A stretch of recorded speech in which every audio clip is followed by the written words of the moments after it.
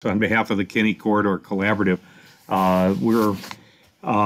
we thank you for your interest in the experiences of some other communities in their own dam removal projects. So tonight we'll have a chance to talk with either 3 or 4 of the 5 people that were kind enough to share their thoughts in the video series that you can see on the KinniCC .org YouTube page. David Babcock gets a special kind of medal for editing, for not only shooting those videos, but editing them into a finished form and spending a lot of hours on the captioning. It was a marvelous job, and we learned a lot from him. So I'd like to have a couple of ground rules for tonight's conversation. We're here to learn from these other communities' experiences, perhaps some lessons that we can put to use in River Falls and answer your questions. But it's not a time for us to plow over ground that the city and its residents have covered in discussions about electrical generating dams or licensing by the Federal Energy Regulatory Commission, or what comes next from DNR in relation to the project. We're still in the planning stage for all of those things. So let's talk about how these dam removals affected these communities, what they have now that the dams are out, how the removals gave new resources and new opportunities for businesses in those towns, and what lessons they would offer to us as we go forward. If we get off on what I consider to be a tangent, I'll step in and ask that we move on. These folks have a lot of positive news to share with us, and I hope we can learn from that.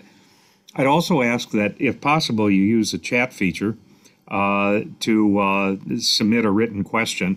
That way we can get to it as close as you wanted to ask it. Otherwise, you can raise your hand, and we hope, if you have your video on, and we hope that we'll be able to see that and unmute your mic. Judy will be keeping track of hands up and unmuting mics and so on.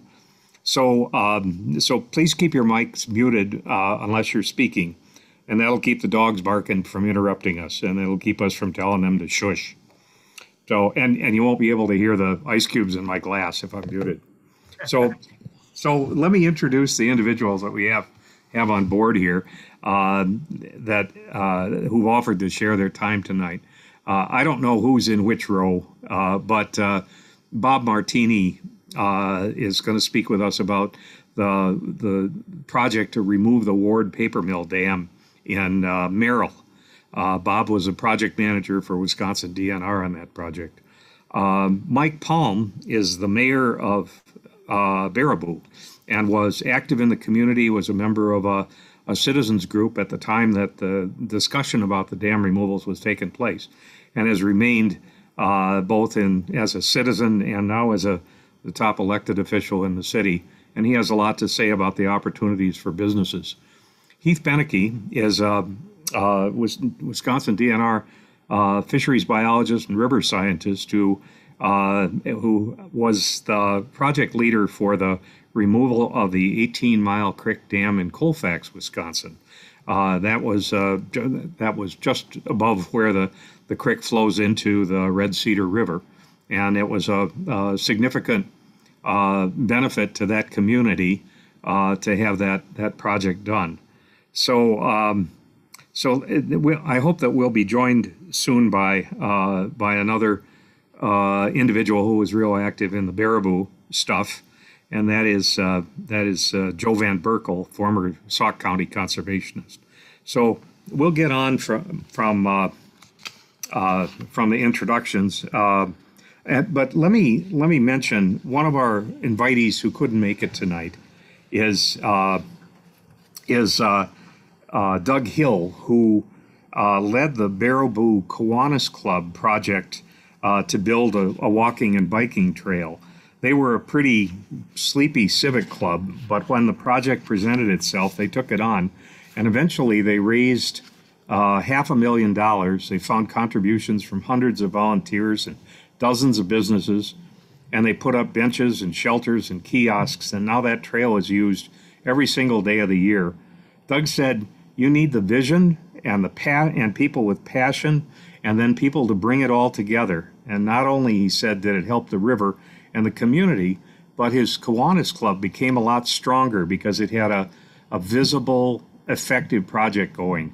Younger volunteers joined and are providing the leadership, the next generation of leadership to that club now.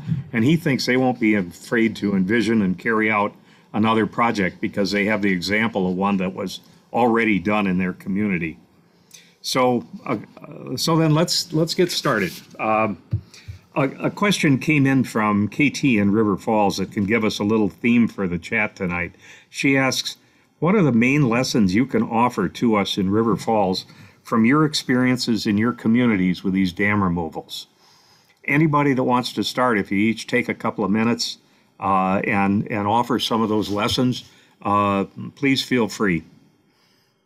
I think one of the main lessons on any dam removal is that there's a lot of myths out there. People come up with all sorts of ideas. For example, one person at one of our hearings said that the river below the dam would dry up if the dam was removed because all the water came from the pond. So, you know, those kinds of myths are out there in the society, and you have to dispel them with information and data. You know, it's a really good example of how science-based management can overcome problems that occur when you rely on myths or ideas that are not founded. So it was really important to dispel all those myths. Another one was that you'd get blastomycosis when the dam was drawn down. We proved that wrong, but a lot of people in the city were really concerned about that because some people had died of blastomycosis in the county, but it was absolutely not related to dam removal. So I think it's really important to have science-based management to dispel a lot of those myths. Okay. I think it was also really important in that city that the advantages far outweighed the disadvantages of dam removal. The economic impact was positive. The cost would have been prohibitive if they had repaired the dam. There really wasn't any reason for keeping the dam because it was only producing about $35,000 worth of hydro, and it was costing about $50,000 for insurance on the dam, and they had paid $100,000 for flooding damage the year before. The repairs on the dam were $1.2 million. So it was out of the realm of economic possibility to maintain that structure. Okay. And yet people wanted it maintained, they just didn't want to pay for it. Okay. And the owner of the dam in Merrill was a paper company that had bought the local paper company. The paper company that was the buyer, it was out on the West Coast, and they closed the mill down and they wanted to abandon the dam and remove it. But the citizenry said, no, don't do that. But the citizenry wasn't willing to come up with money to pay for it. That's exactly right. They went to local, federal, and state government. Nobody could kick in the money. The public wouldn't kick in the money. It was simply an economic decision on the part of the paper mill. But the people were angry for the loss of those high-paying jobs to begin with. And when the dam removal hit the city, people were really upset. I counted 140 signs in the city against dam removal, really blaming DNR and the paper company for all these disasters that were going to happen, when in fact turned out to be an extremely positive result.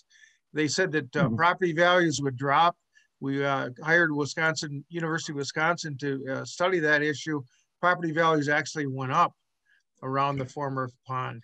120 acres of submerged land went to the city and became a great park. There were all kinds of advantages that accrued from avoiding the sunk cost of repairing that dam. Okay, thank you, Bob. Bob, Mike, do you want to weigh in? Sure. So no matter what you do, you're going to have some people that will oppose. And, you know, I agree with the previous speaker. You know, we heard, you know, the river would dry up. We also heard that mud flats would be exposed and it would stink and it would be unsightly and we'd see a bunch of old tires and, you know, everything else. So with us in particular, Circus World Museum actually is located right on the river, and there was a mill pond backup that affected Circus World Museum property. And, you know, they were really concerned that, you know, that would be very unsightly for the visitors and that um, you know, we would be putting them out of business in effect. And of course, uh, the river did not dry up. The mud flats were exposed for probably about 3 weeks, and then the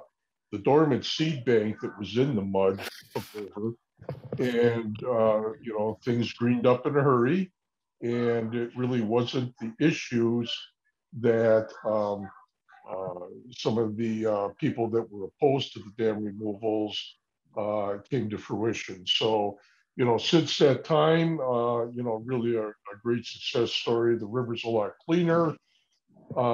We saw the return of what I consider to be better game fish than what we had before. Obviously, it was very silty with the dams in.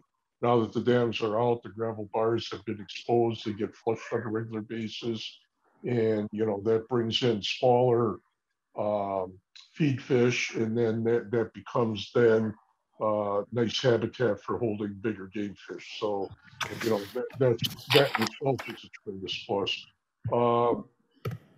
Someone talked about the Kiwanis getting on board. That was a big help for us. I think that, you know, a lot of the Kiwanians are, you know, what I would consider to be the business leaders in town. And, you know, with them on board, they also went to bat and said, you know, really, this is going to be an amenity when it's done, much more than it is now. And, you know, so that helped dispel some of the concern that some of the people had. Sure. But again, if you go into this thinking that you're not going to have any opposition, you better think again, because you are, and you know, you just have to be prepared for it and deal with it when it comes up. Okay, thank you, Mike. Heath, what's the Colfax experience? What's your lesson from Colfax? Yeah, a couple of things, Duke. I think there's kind of three main things that we kind of learned there. And there's like three phases to every project, basically, when these occur. First phase is like the permitting, and then actually the drawdown, and then the sediment management portion. That's like all the stuff you have to do before you actually take the dam out. And then they actually have the physical removal of the structure, and then the final restoration of the stream channel going through that impoundment. And the biggest thing to learn with those three stages, there's probably different players and partners in each stage. So you're going to be working with different people depending on where you're at in that process. And then also a big thing is be patient with the process. There's going to be a lot of curveballs thrown at you, and things are going to have to be adaptable to, I guess, is another good example. Things may pop up that you weren't expecting. An example in Colfax was after we actually removed the structure, we had a city storm sewer pipe and a natural gas line that were exposed going through the impoundment. And so we had to reevaluate that and kind of shift gears and have contractors come in and reset those infrastructure issues we had there. But so we weren't expecting that. Everybody thought, oh, it's plenty deep, don't worry about it, it's down 8 feet and it's not going to have a problem. And then the dam came out and the sewer line's exposed in the middle of the river. So just be ready for stuff like that. It could happen, it may not, but just be adaptable and then be patient with the process, because it's usually 3 to 5 years from start to finish to get one of these done. Sometimes even longer than that, depending on how many moving parts there are, and a lot of players involved and partners to make it happen. So just be patient, and hopefully good things happen. Well, and I remember in Colfax, you just became ready, prepared for surprises that you couldn't even guess.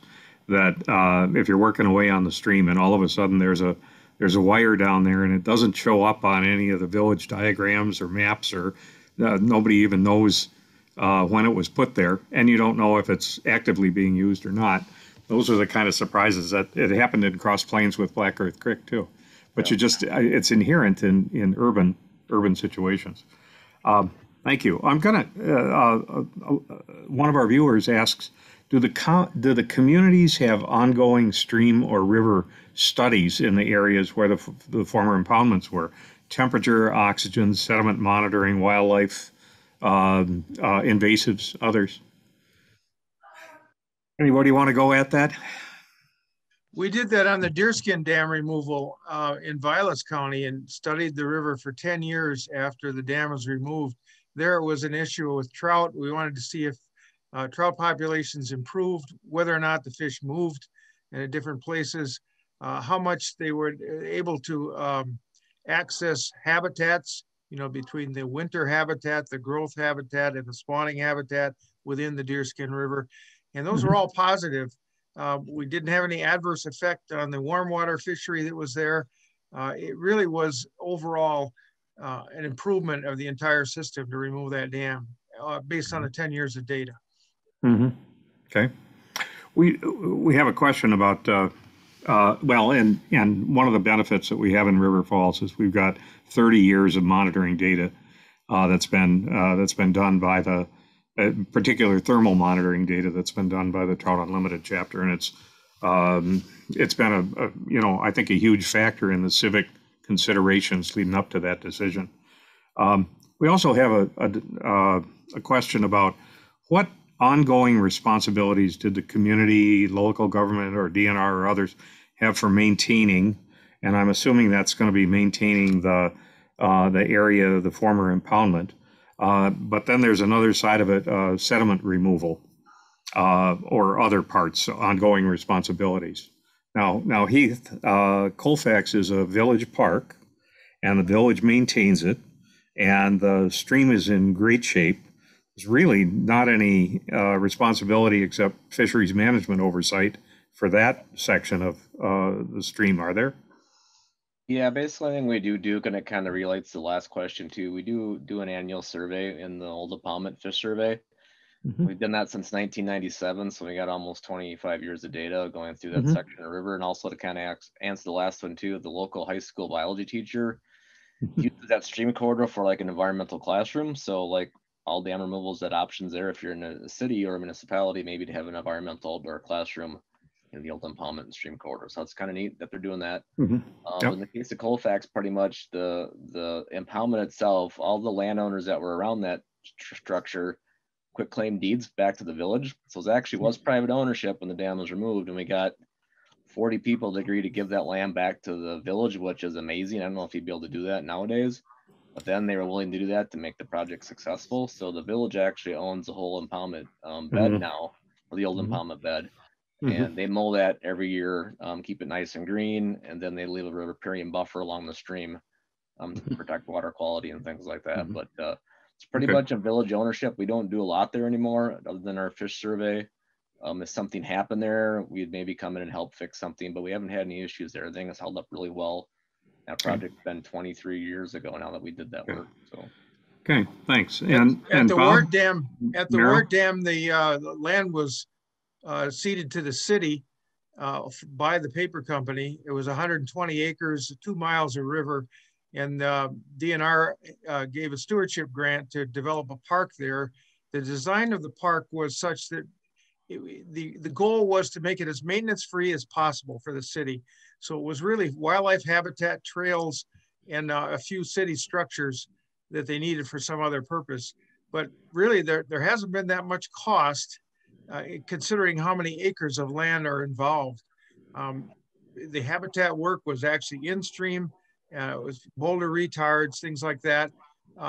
Things that had very little maintenance. The structures were really not a problem for the city. On the other hand, the use went way up in the park. And I think the average person living in the area believes it's an asset compared to the shallow sediment-filled pond that they had before, with very little access to the flowage. Mike, on the Baraboo, tell us a little bit about the land ownership along the river. Is that in city hands, or how is that handled? The vast majority is in city hands and was prior to the dams coming out.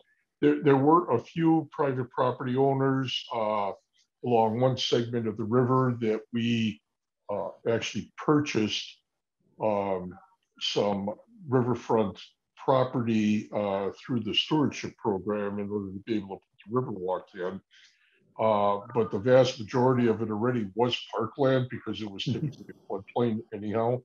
So there really wasn't a lot down there. Now there was a segment, again, I had mentioned that the area down by Circus Road Museum, that actually belongs to the State Historical Society. But even there, the the state owns the property, so it's still available for us to be able to do the things that we needed to do. Mhm. I think that it's. I can't speak to other communities because I'm not real sure how the ownership uh, issues were there, but we didn't have a lot of that problem in Baraboo. And again, mainly because a lot of it was under our control to begin with. Okay. Okay. We've had some questions about sediment management, and the Colfax Dam was about 14 or 15 feet high, and the Merrill Dam was probably 20-ish, something like that, 15 or 20. Mhm. And how did you handle the sediment management? What's the best time to do it, and who did it? Well, the Moore Dam situation was much different than the dam upstream. The Prairie Dwells Dam had a 65-foot head, so there was a lot of gradient there. And some of the head walls on the exposed sediment were 12 to 15 feet, very unstable. But they did stabilize over time with just natural vegetation. There was no shaping of the shoreline or anything like that. In the Ward situation, we simply dewatered slowly in the fall. And then by the time springtime came around, we had frozen soils to work on. Very little restructuring there because the gradient was small. By the time 2 weeks were out, it was already starting to get green. And by the time a month went out, we had enough root structure there to hold the sediment in rain events. And as the root structure developed, we just didn't see any reason to redisturb the soils and recontour, mainly because it was a fairly flat area anyway, unlike Prairie Dells, which had quite a steep head. Sure. But Okay. at Prairie Dells, we had 20,000 cubic yards of sediment. That was our original estimate. We took that out with a sediment trap downstream, but there was still way over 20,000 cubic yards that went downstream. So there was the downstream area below the dam went from a boulder garden, sediment starved, to a completely covered sand flat all the way down below the dam. And it took almost a year and a half for that to move on down through the system. Okay. But Yep. regular rainfall and flood events in the spring took that out in a short period of time. Okay. We have a question about impact on wildlife like turtles, beavers, frogs, birds, fishes other than trout. How did those streams change? Well, I remember being on in Colfax when it was about a 1.5 foot deep sand flat above the dam, and there wasn't hardly a fish to be found there. So that's a dramatic change. Now it's a brook trout stream. But tell us a little bit more about other species, and is some of this beaver habitat? Yeah, I mean, it's in an urban setting, so I mean, some of the wildlife is more like an urban wildlife setting, but there's occasional otter in there now. They come on the Red Cedar River. It's connected to the Red Cedar.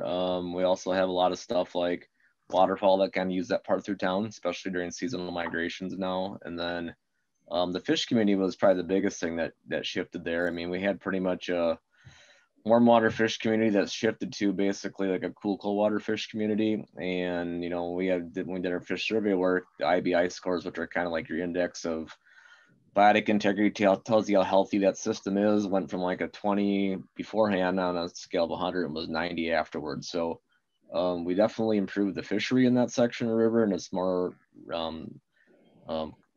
comprehensive to what it was before the dam was there. But like in the case of Colfax, with it being such an urban setting, there's not a ton of wildlife there because there's houses all around and stuff like that. But there's some access from the Red Cedar, so otter and stuff like that do frequent that section of the river now. So. The Ward Pond was right in an urban area in the city of Merrill, but it became a real birding mecca. People started to really use that area for birding because there was such a wide variety of habitats. The fishery is much better because the dam was less than a mile from the Wisconsin River. Once the dam was taken out, we had a good overlap fishery. The warm water fish came up from the Wisconsin, cold water fish were in the prairie, and at different times of different seasons, they would move back and forth. The smallmouth bass really colonized the upper river above the dam where all those boulder retards are. And then the brook trout from the Prairie River would come downstream to spend time in the winter for winter habitat because the river was larger, even going out into the Wisconsin River, and then coming back into the prairie for the following season. So we had fish moving back and forth. The warm and cold water fishes were overlapping in the river, whereas with the dam there, none of those fish could get to those habitats they needed seasonally. So I think it's a lot more stable fishery than we had before, in addition to a lot more variety. I think they've found that in dam removals across the country, situations where dams have been impounding or interrupting fish habitat for many years. Perhaps that might be one species that is kind of the signature species in the East Coast. It might be Atlantic salmon, of which there are very few. But what they find when they take out the dam is that millions of shad run up those streams for the first time in 250 years. And so the whole assemblage of migratory fishes, and we're learning and learning and learning about those migratory fishes, get to exercise that migratory tendency where they haven't been able to do that in those for forever and ever. So that's one wildlife thing. One wildlife incident we observed, people insisted on planting rye in the flats, the bud flats. So we did plant a little bit of rye because they wanted to do it. Well, what happened was when that rye grew up and the seeds were there were all kinds of mice out there, and there was all kinds of cover for the mice. So we saw raptors all over the place after those mice. There were quite a few snakes in there after the mice as well. But I think if we had just left it alone, the natural vegetation would have taken over and there would have been less of that. But people absolutely demanded that rye be planted in those flats. So we did it for them. But, it was an interesting raptor observation point. Well, and when you talk about particular fish assemblages that are sort of based on the cold water assemblage, that's trout are sort of the apex species, but there are a lot of white suckers and sculpins and dace and other fish that are attuned to that cold water stuff. And when you start to get to cool water, that's smallmouth bass and walleyes and northerns and in baraboo. Mike and Joe Burkle would tell you the number of species that they saw in the impoundments when there were dams consisted of suckers and red horse and a few minnow species that are attuned to cool water or warm water. And then the number of species that are now in there, now that it's a cool water flowing stream. It's not a trout stream, but it's a smallmouth bass stream. It's a walleye stream. It's a panfish stream. It's got a lot of different species in there. And all the minnow species that go with cool water systems. So it's much more diverse. I can tell you also that we're actually getting some sturgeon coming in from the Wisconsin River. They're coming up into the gravel upstream. So, it's, I mean, the change has been dramatic. I don't know what else to say. We're seeing walleyes. We weren't catching walleyes before. Smallmouth bass, you get one occasionally. Now it's commonplace. And the amount of people that are actually fishing in the urban setting along the river, right across from my office, as a matter of fact, on a daily basis, I see fishermen out there just about every day, as long as the weather's decent. Well, and as a sometime paddler, to be on a river that has sturgeon have a tendency to leap out of the water, and if you're paddling along and all of a sudden a 5-foot or 6-foot sturgeon comes up just completely out of the water and whacks down not far from you, it's a startling experience, but it's pretty neat. Almost sounds like a beaver tail. It does. We have a question about that sediment load that went down from your projects, did that affect mussel habitat and survival in mussel beds that you know of? Was that a concern on your streams? We have a lot of fall on the Baraboo River in the area where the dams came out. There's 35 feet of fall at about 4.5 miles. You know, that immediately flushed out. And, you know, the gradient then kind of flattens out to get into the Wisconsin, but there's enough water that runs through that river in the springtime that I think those sediment loads were out of there in probably less than a couple of years. Mm-hmm. Okay. We didn't do an official study on it, but Mm-hmm. you could just tell the quality of the water was getting much better quickly. Mm-hmm. Okay. Heath or Bob? But we didn't have mussel studies in the prairie, but on the Wisconsin River, the mussel populations were really bad in the Wisconsin River because of low dissolved oxygen during the polluted days. And they hadn't really recovered all that much by the time this dam removal occurred. But because the fish can move now, they can move those mussel species from the Wisconsin River out into the prairie and upstream, because the fish carry the larval mussels in their gills, and they can move long distances that way. So I think with the dam gone, there'll be a greater chance of reestablishing all the mussel populations that could live in the Prairie River from the remnants in the Wisconsin. So although we temporarily had a lot of sediment problems that probably affected some mussels in the stream, I don't think there were a lot of them below the Prairie Dells Dam, because the area was so sediment starved. It was nothing but rock down below, and boulders and gravel. There wasn't a lot of really good substrate for a diverse mussel population. But we didn't actually do studies to determine the impacts there. And the Deerskin River we did, and that was a very healthy mussel population after dam removal. Okay. There again, we had warm water fishes coming up from the area downstream of the deerskin. And I think over the long term, that will help improve the diversity of mussel species if the fish have access to the entire river system instead of being blocked by a dam. Okay. Let's talk for a minute about river users. How any of you, Mike, you may have some observations about what you've seen for the changes in use of the river and the area along the river since the dams were taken out. Okay, well, first of all, kayak use and canoe use on the river has dramatically increased.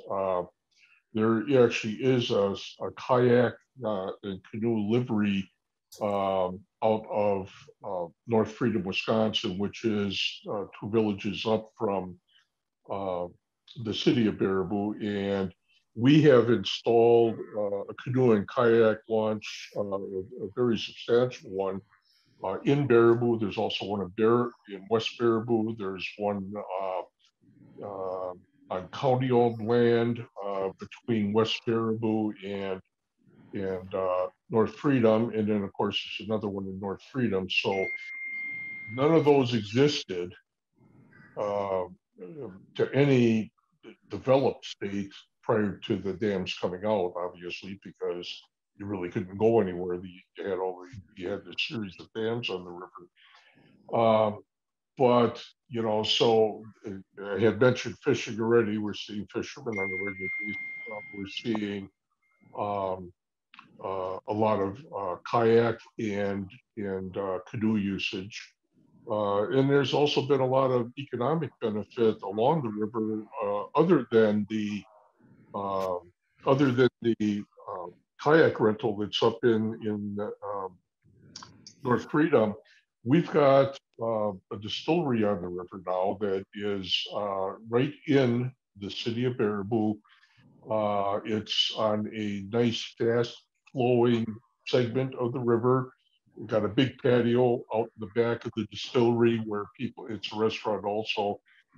People can go and have their lunch and watch the paddlers go by. And if there is no paddlers at the time, you get the sound of the water moving by, and it's very relaxing out there. So, you know, that was a big deal for the city of Baraboo to be able to have that opportunity available to them. Right now, on the other side of the river, we're getting 63 nice apartment units being constructed. It's about a $6 million construction project. And that's going to bring 63 families or individuals, whatever, that are going to have their apartments with nice views of the river. It's just, you know, we built our new city hall right along the riverbank. So, you know, we're seeing development occur that would not, in my estimation, have occurred with all of those mill ponds on it, because all it was just stagnant water. You know, it really didn't have any eye appeal. But now with the ripples and you know, the sound of the moving water, I think is just very soothing for people. The Riverwalk also is heavily used. Hundreds of people a day. And you also have the Ice Age Trail along the river, don't you? Yeah. So when we built the Riverwalk, when we started, you know, we had a plan and worked the plan, obviously. When the Ice Age Trail people came up to Baraboo and saw what we had, they asked us if we would, you know, consider having the trail run along the Riverwalk. We said absolutely. So right now, the Ice Age Trail and the partially constructed Great Sauk State Trail that's going to run from Dane County up through Reedsburg and then connect to the 400 trail.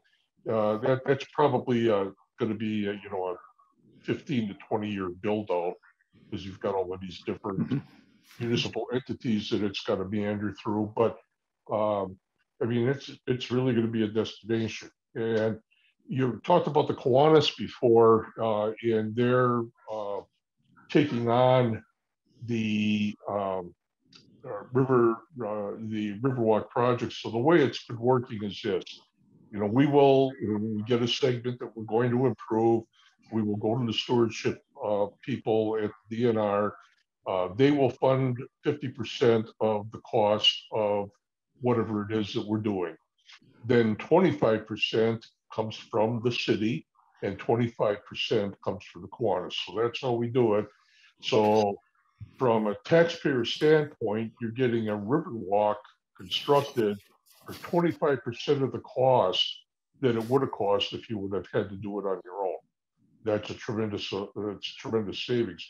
Last year, we put in a $400,000 pedestrian bridge over the river just east of Circus Road Museum. Very heavily used.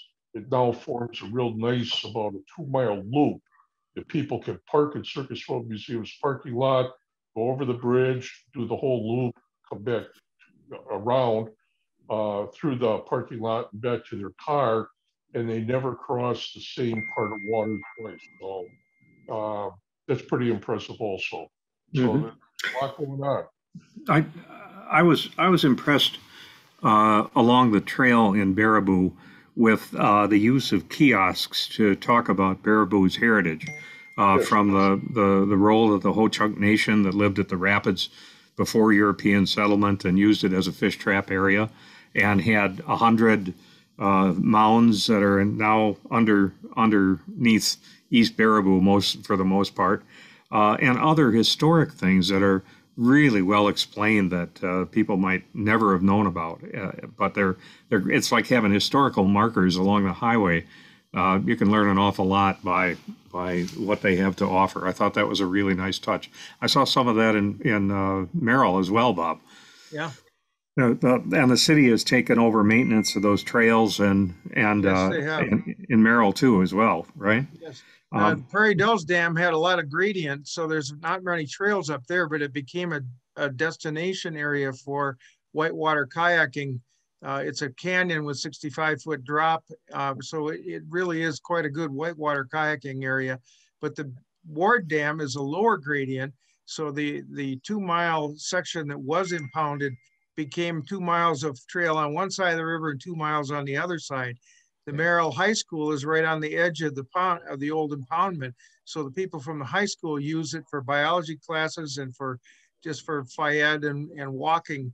One of the big impacts of removal of the Ward Dam was that there were at least 60 to 80 houses below that dam that could not get bank financing for expansions because they were in the dam break analysis flood zone, the flood shadow from the dam break analysis. So even the Merrill Library expansion, the banks were reluctant to fund it because they were in that shadow of the dam break analysis. But once the dam was removed, there was no dam break analysis necessary. It just went back to the regular floodplain zoning. So a lot of those houses were able to get bank financing that they would not have been able to get with the dam in place. Okay. Let me ask, since those rivers are paddled and they're fished, is there any conflicts between paddlers and anglers on those rivers? We haven't seen much of that in Maryville. Okay. I've not seen that on the prairie. Yep. Okay. And Heath, you'd only be able to have a 1-foot kayak on 18 Mile Creek, right? Yeah, you're more likely to see kids playing in the creek and maybe some inner tubes, but not much for kayaking there. So Okay. they do play down there quite a bit. A lot of youth down by the stream playing around during the summer and stuff like that. But I think that's one thing that's beneficial is getting people out of the house and enjoying the outdoors, and those definitely old impounded areas allow that opportunity. So one thing about Prairie Dells with the conflicts is that the kayakers are there at really high flow. They want to get there in the springtime or when major rainfall, so they have major holes and all sorts of hydraulics. The fishermen are not there during that time of the year. They don't want high flows, so they're at a separate time period hydrologically. Yeah. Let me ask how, if any of you have any observations about how the dam removals are. No. Before we get to that, I have a question for Mike. Mike, are you seeing the interest in more use of the river and more use along the river? Is that primarily local people, or is it people from outside the community that are coming in as visitors? Oh, we're definitely getting both. I think, is it 50-50? Is it more, people coming in or locals? That's really hard to gauge, but I can tell you that we do get people that are coming up here to do a weekend's worth of paddling. And we also have people that come up here, or the people that live here, that are doing exactly the same thing with fishing. So, with Devil's Lake right down the block and the Dells just north of us, I mean, we see a lot of tourists and a lot of tourism. And, so some people might come up to go to the Dells, but, after a couple of days, they're ready to try something else. And, I think that, having the river amenity that we now have, that attracts people to come and stay. Well, and your area is rich in attractions, and some more are coming. The former Badger Army ammunition plant down the road is going to be 7,000 acres of public land that's going to be available soon. And you have those beautiful clefts, Parfrey's Glen and other places along the bluffs. And just to the east up the Wisconsin River, you have Aldo Leopold Shack and the Aldo Leopold Foundation. So I can see a wonderful day over there with lunch at the distillery, a walk through Devil's Lake and the Shack, probably late afternoon at the Woldersheim Winery a little bit down the road, and then toddle to a motel room. So you just signed an advertisement. That's exactly.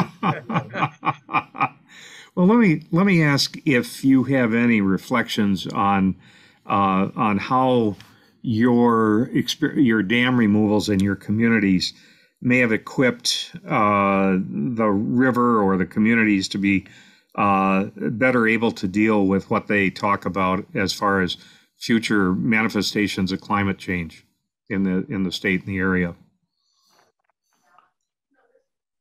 I think that, in particular, the fact that we have eliminated the dams and allowed the river to be free flowing in the case of high water, the water right now is able to, get to where it needs to go, which is the Wisconsin River, at a much better time frame than it did before. Mm-hmm. And I think that, as far as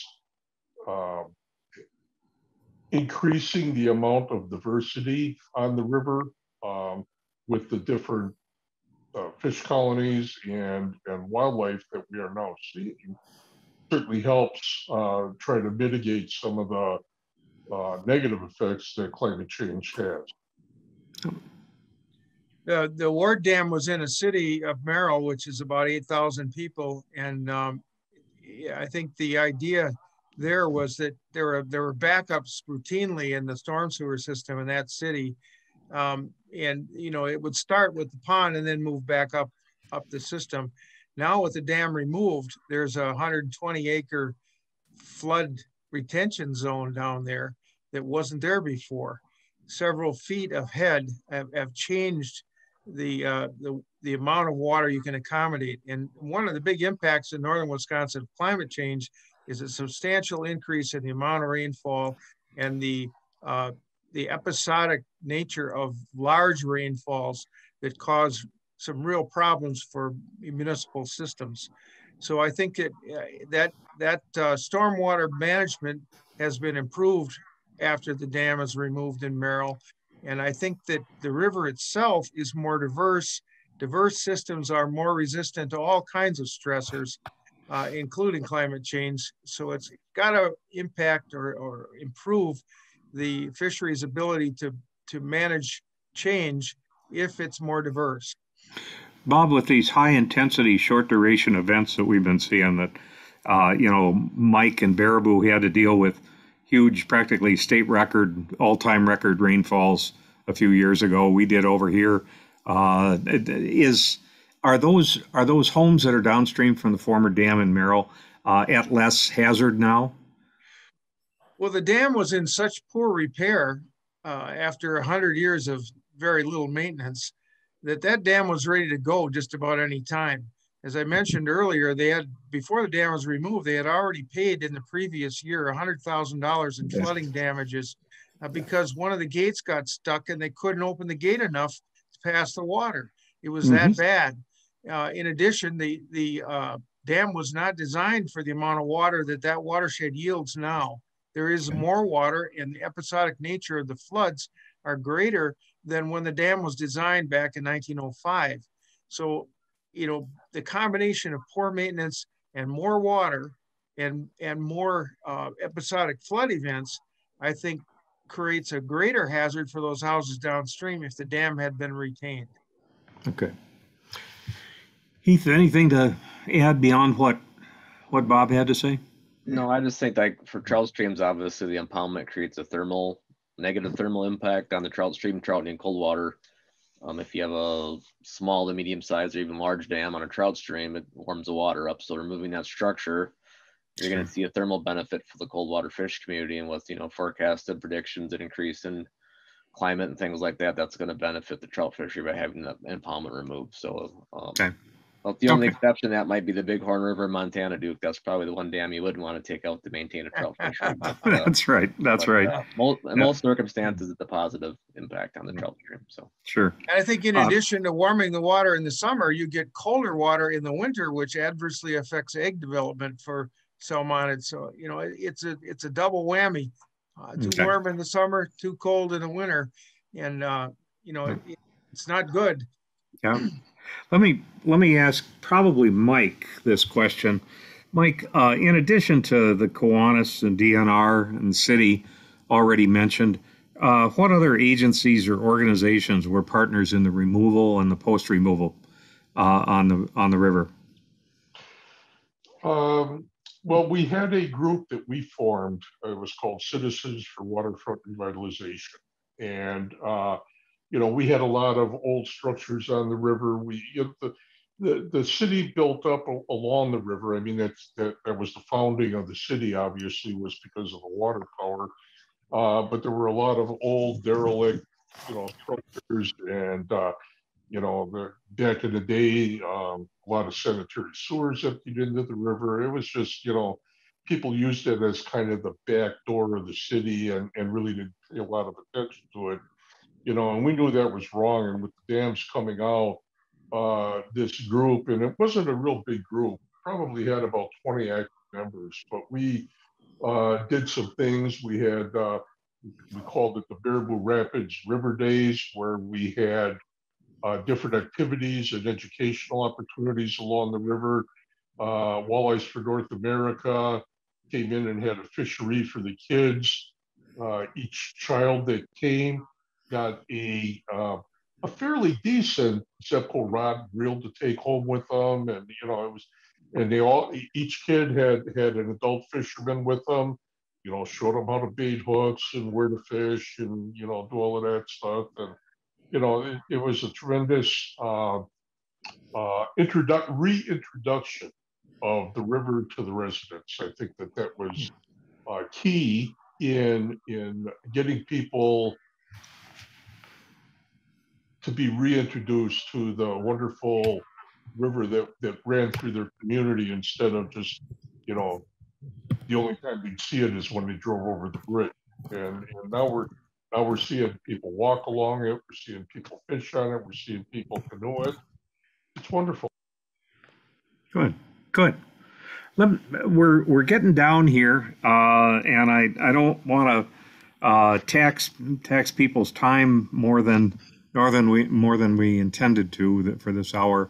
But would any of you like to talk about what you see as the greatest opportunities for these communities going forward? Mike, you've talked about the plans and the prospects. I'd be really excited if I was in Baraboo and I was a business person or a resident of Baraboo.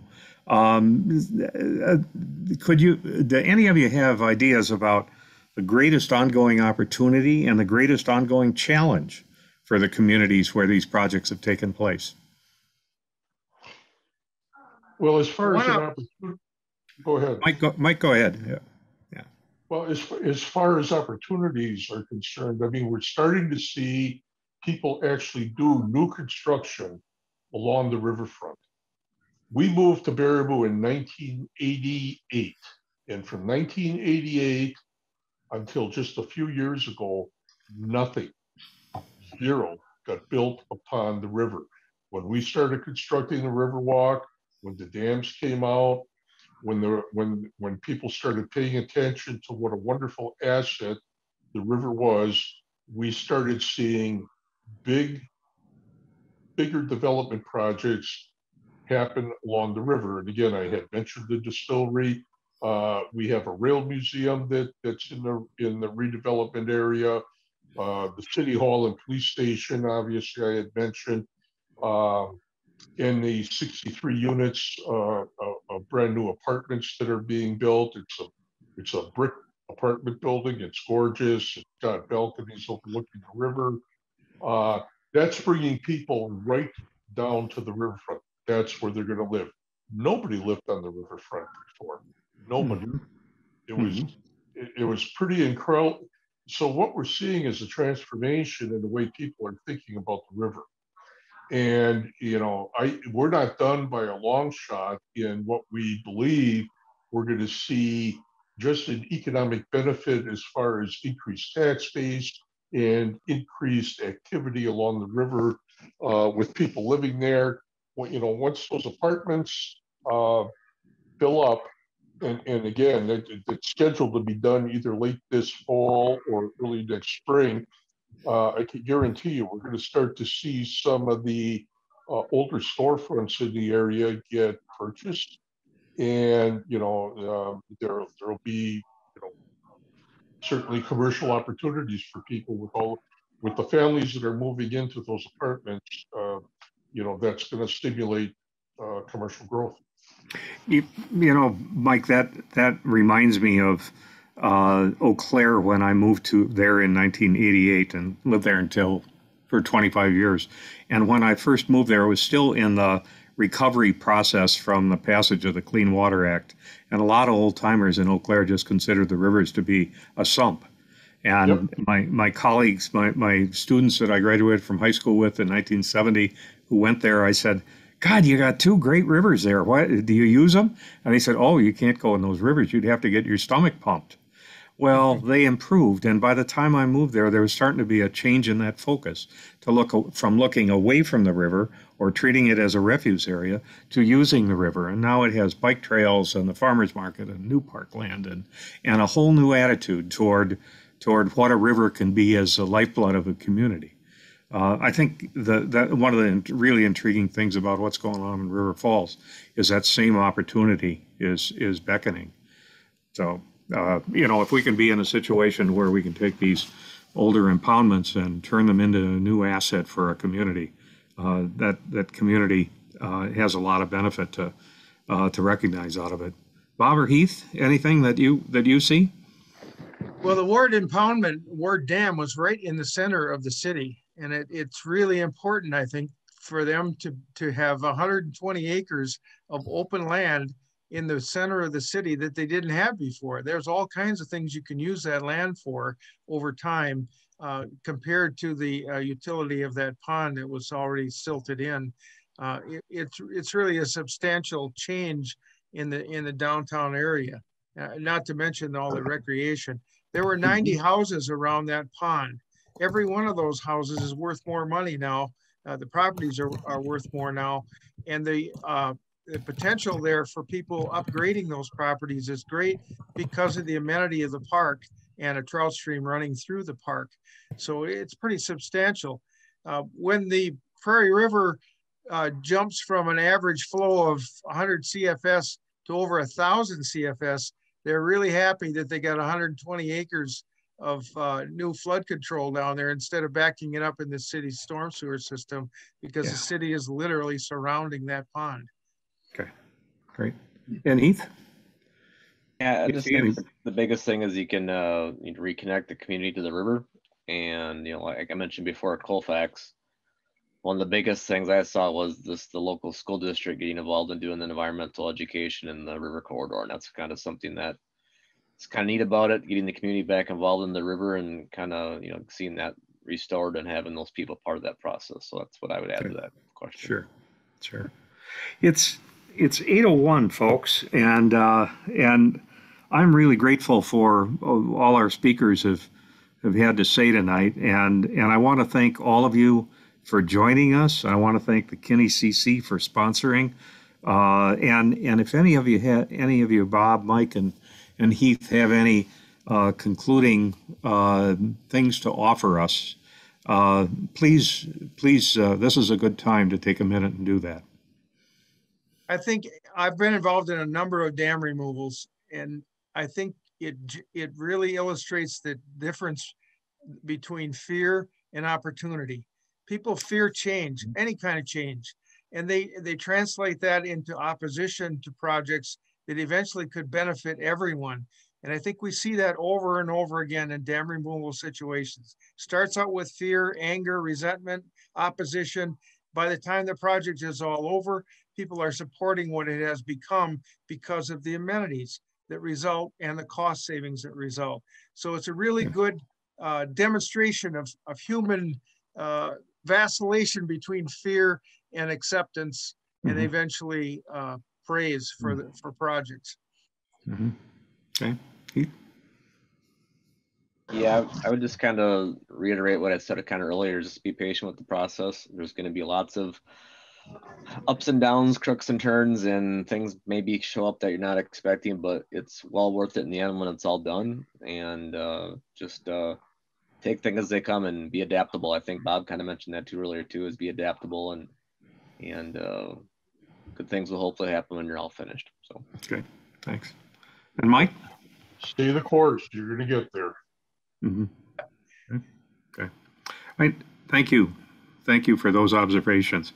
I can tell you, having been involved in quite a number of dam debates over the years, some you win, some you lose. But the having grown up in a small town, I understand that smaller towns, my town of 1,000, had a tremendous resistance to change, and that for a lot of people that uncertainty is is daunting when you start to talk about something that nobody can envision, that it's really hard to envision what a community would be like that has always had a dam in their memory, their parents' memory, their grandparents' memory, and so on, and that it's going to change. But in the long run, those communities seem to adapt and come to appreciate the asset that's there as a result of having gone through with the project. So, you know, I don't think. Remember, since 1960, Wisconsin has removed 150 dams. You're not going to be the first in this. 150 communities have gotten through this since 1960. Yeah. Okay. Well, I'd like to thank you all for being involved, both our speakers and the folks who listened and gave us good questions.